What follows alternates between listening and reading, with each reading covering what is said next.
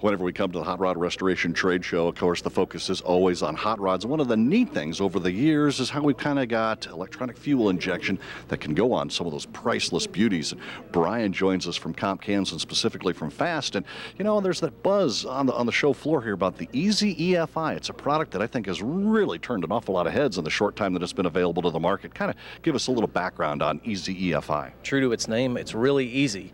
You bolt it on, you drive it, there's no tuning needed, there's no dyno or expertise or laptop.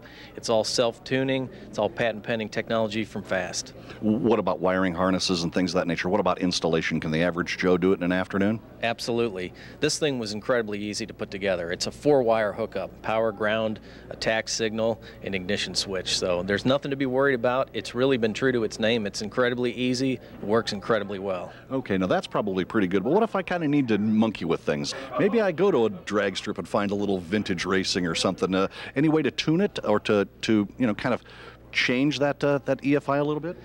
I know it's hard to understand, but if you were to try to tune it, all you could do was actually hurt it.